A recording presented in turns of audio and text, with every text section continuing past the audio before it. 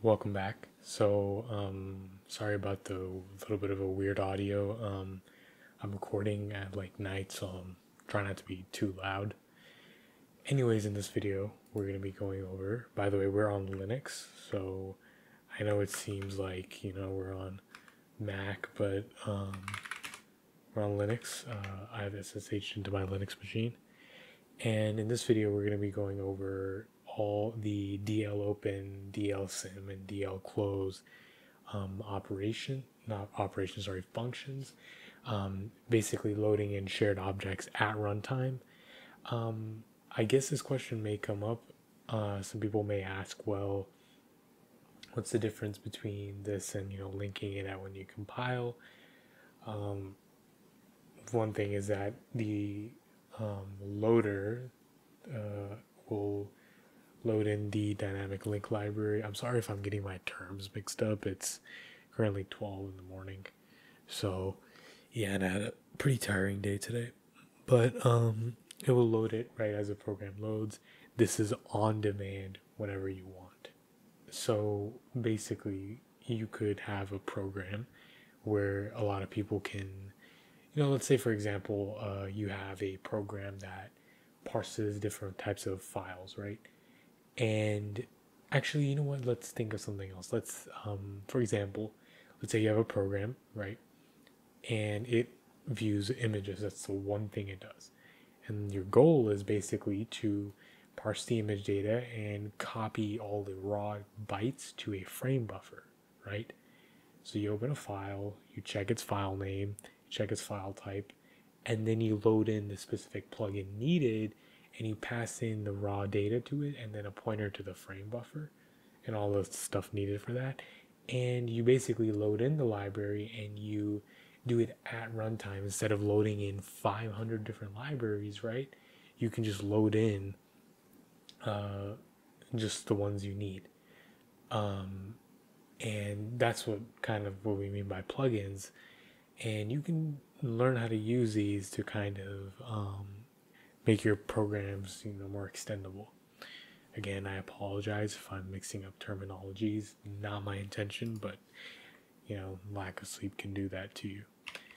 And I mean, it's like more that I'm tired rather than lack of sleep, because, well, no, there is lack of sleep, but I am tired but not sleepy. Anyways, let's get started.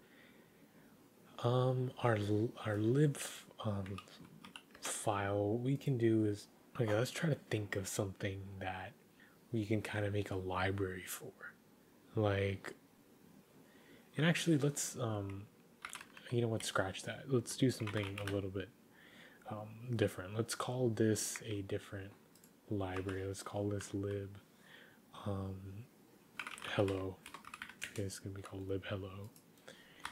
And all we're going to do is we're going to return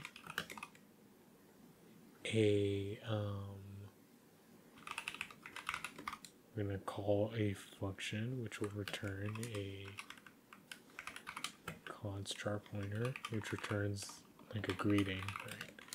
Let's do hello, like that. And we can then have another file. Let's call it lib, I don't know, hi. Okay, and this will also do pretty much the exact same thing. Let's copy all the stuff from there and let's paste it here, and let's call it hi. So we've had two libraries here, and let's link them separately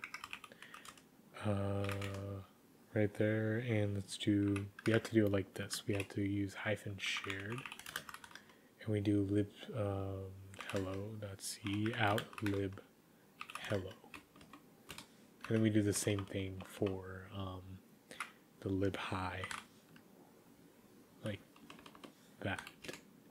So as you can see, we have, sorry, I forgot to put in the extension. There we go.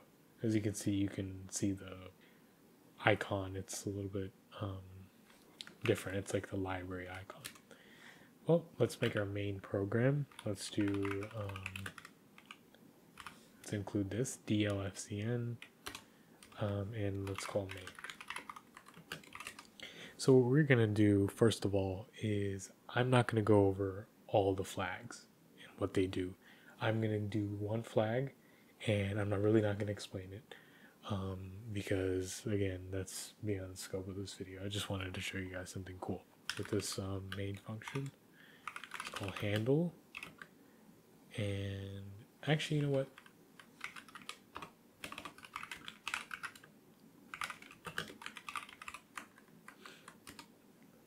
And let's do a if argc less than 2. We're not gonna print out anything because this is testing code. We should generally throw an error, but for invalid arguments, I'm not gonna do that. We do dlopen. This opens the shared object file and maps it in. Returns a handle. The handle is what you're gonna use to refer back to this shared object. Let's open whatever we give. Surely we should sanitize this string, but example code. RTLD lazy. We're going to stick with this. And if there is an error, meaning the handle is equal to null, we're going to print an error. This time I will print an error because this is kind of important. So we'll say error %s for the string, and that might be like, well, let's call str error no, right, or str error, but we don't do that. We use dl error, which will return a char pointer with the actual error value. From what I think I should probably check this and see if this needs to be freed. Okay, so it is in a statically allocated buffer, so we don't need to worry about freeing this. I just have to make sure. Let's do return exit failure, because that portion is relevant, because you don't want memory leaks. We use dl close because when we use the resources, we want to make sure to give them back. Should probably error check this too, but there's limits to how much I'm willing to do. Now let's make this function called, well, this is like a type def function, and let's call it greeting.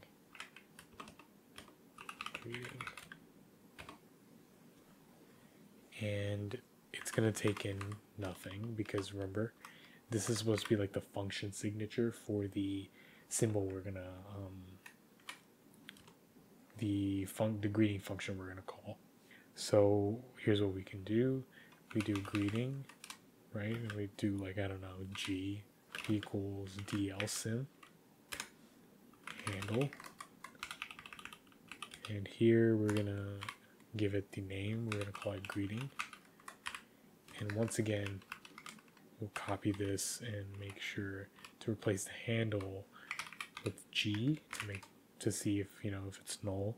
If it's null, that means that there is some sort of error with finding the greeting function. And then all we do is say printf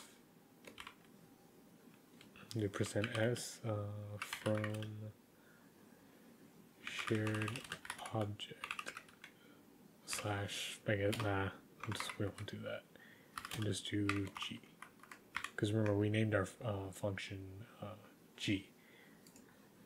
Oh, sorry. It's supposed to be char pointer. Whoops. Okay, there we go. That should work. So let's compile this. Let's do gcc /g main /o greeter.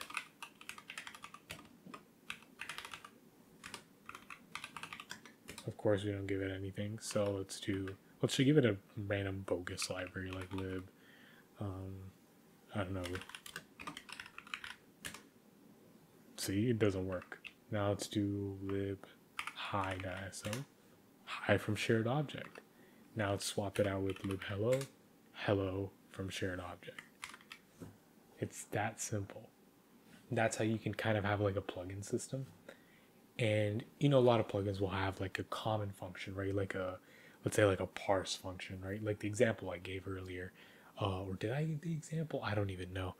But I'll give it again. But let's say you have a image viewer app and you're managing every type of file, right? Let's say your base PNG, sorry, not PNG, image viewer only handles BMP files, right?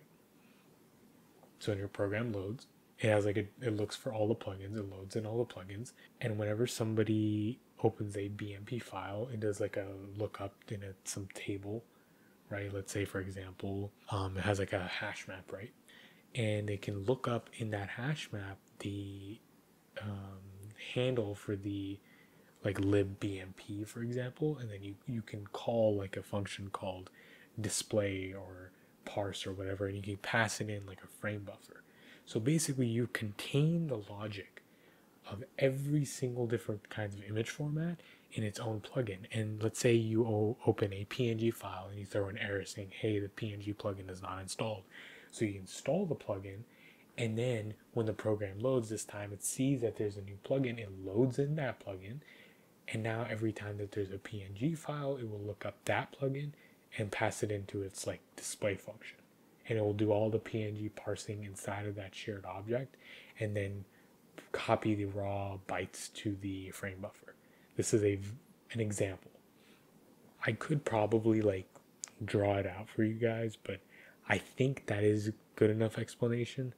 But yeah, you end up containing all that code in different areas, in different shared objects, and these are like the plugins, and it makes code way more extendable, right? Because anybody can, as long as they know the API, right? Anybody can write a new plugin. Let's say you could even have your own custom image format and write a plugin for it so that your application supports it. It's that useful. And no, this isn't the same as, you know, linking it when you're compiling the program or something like that. Imagine having to do that every single time you install a new plugin. It doesn't sound too great, does it?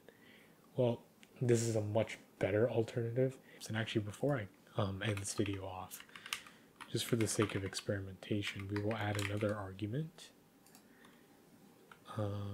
here, where we can call a specific function and try to see if we can like get it to error out. Of course, this is going to work, but let's do greet. It says undefined symbol. If we do greeting, it works.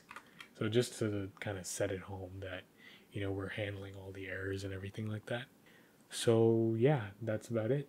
Thank you guys for watching. A couple other things that I wanted to mention. The Q&A should be out like maybe end of this week, like Friday, Saturday, Sunday. So please continue asking questions. I am more than willing to answer any questions, even if they're repetitive, right? I don't mind at all. Please leave your questions. Don't feel shy to ask. Totally fine.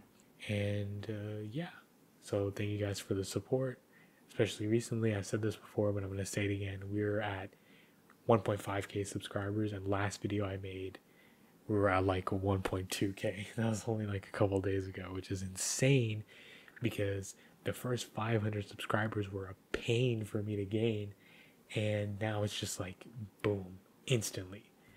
It's insane, and I cannot thank you guys enough. So again, thank you guys for watching. Let me know what you guys think, what I should cover next. I have a lot of video ideas planned. Instead of, you know, studying and, you know, listening to my lectures, I was planning videos in my class, and I've got like at least 7 ideas. Well, now I have 6 ideas because this was one of the ideas. So I'm working on one other in the background. Like I started it today. I thought I'd be able to finish it, but I wasn't. But yeah, sorry for the yapping. I tried to end the video off like 3 times. But anyways, thank you guys for watching. Let me know what I should do next. And yeah, have a great day. Bye.